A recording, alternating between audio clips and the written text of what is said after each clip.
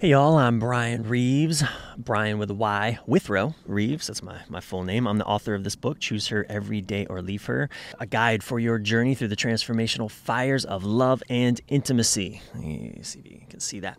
I'm going to be reading this book to you through the next series of videos. It's available on Amazon, on Audible, on all the platforms. It's got about 300 reviews on Amazon so far. 4.6, 4.7 rating, so it's doing pretty good. Sold about 10,000 copies, which is fantastic as an independent author at the time of this recording right now. Maybe even more. I might even be up to 11,000 by now. But I'm an author. I mean, this is my second book. This book actually was born of a blog that I wrote that has been so far read by like 50 million people. I've been a relationship coach for the last decade. I work with men, women, couples. This is a book for men and for women. If you're curious, Choose Her Every Day or Leave Her. I know it sounds like it's for men. I brought a lot of what I've learned and what I teach is in this book as well. And over the next few months, I'm going to be just, as I said, reading it to you. So come on this ride with me. You can get this on any of the platforms and just consider subscribing to this channel. I'll take you into a bit of the behind the scenes, share more of the stories. There's about 63 chapters. They're not long. They're short chapters. You can jump around different.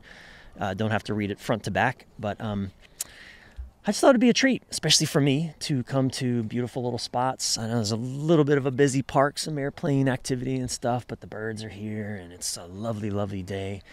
So why don't we just dive in? Chapter 1. Actually, let's see. There's 3 parts. Part 1 is preparation. You can see that. Chapter 1. No one ever taught me how to be a man. No one ever taught me how to be a man. I love my 2 fathers, my stepdad and my dad. I'm truly blessed to have both of these good men in my life. But it was my 2 mothers, my mom and stepmom, who were the strong orienting leaders in my early life, who held the families together and made sure I always knew everything would be okay. My dads, well, I never felt them fully present for me. As I look back, I see my moms holding the world together while my 2 dads seemed to mostly just be holding on for dear life. And mostly holding on to their wives, my mothers. But I didn't only grow up with disoriented fathers. Just like you, I was and still am immersed in a world dominated by warped, immature expressions of manhood and masculinity. For example, constantly sexualizing women, ridiculing vulnerability, woman magnet gun-toting hero worship, homophobia, power-focused blame game government politics, bullying from every angle, a win-at-all-costs, winner-take-all competitive ethos, and anti-feminine misogyny of infinite variety. Even the offensive words I learned to use as a young boy to assert dominance, like bitch, fag, crybaby, Nancy boy, cocksucker, motherfucker, all were insults that strike their blow by chopping down the feminine. And my personal favorite is pussy. I figure anything that references the wonder of a woman's capacity for yielding life should be reserved for only the highest of praise. Yet it's merely a tool for insult. Us and our misogynistic genital shame. Generations of Western men are in crisis, and we have no idea how to step up with a mature masculinity in our relationships with women. At 39, I wrote this when I was 39, this part of the book. I'm actually 50 now. And just side note too, I was single when I wrote a lot of this book. I'll share more about my wife. I've been married now. I've been with my wife now for coming up on 9 years. And as we get deeper into the book, I write about some of our lessons and our challenges as well. So again, subscribe, stay tuned. I think this will be very meaningful for you if you're someone who cares about relationship and wants to do it well. So, okay, back.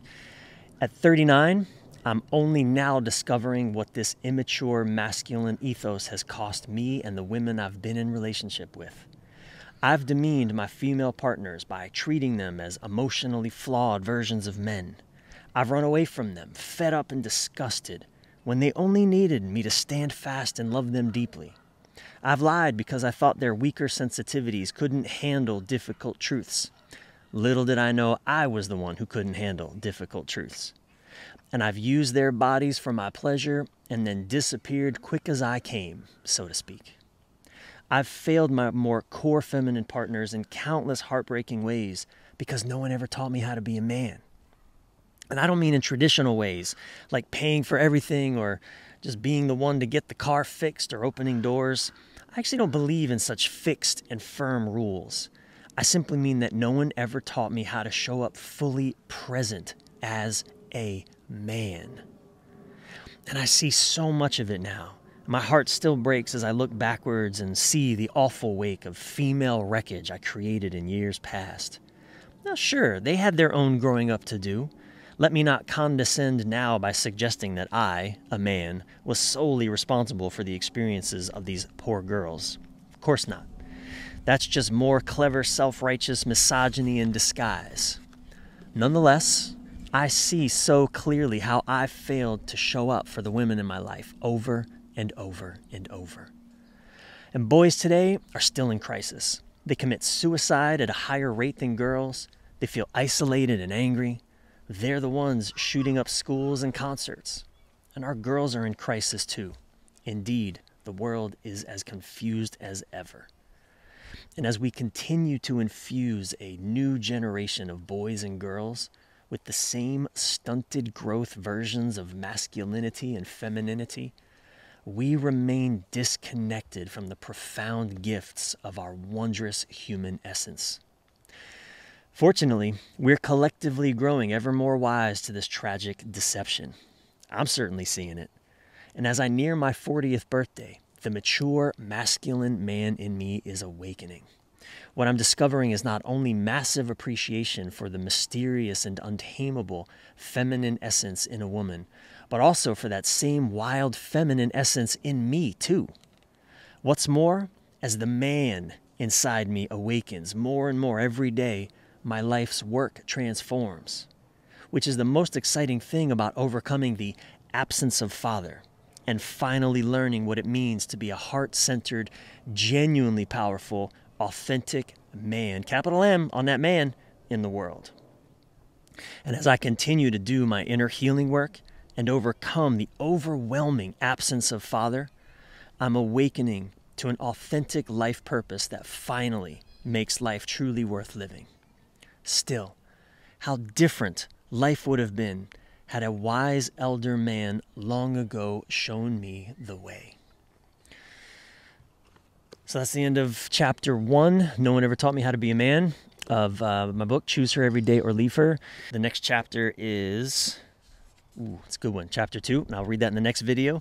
A Man's Evolution. You can't read that. A Man's Evolution in Intimacy with Women. This is a good one. So again, if you're a man or a woman, I strongly encourage you to subscribe to this channel. Again, it's available on Amazon, on Audible, on all the various different platforms where you get books online. And if you want to hear me just read out the chapters here in these videos and take you a bit deeper into some of the stories and backgrounds, please subscribe to this channel, and I'll see you in the next video.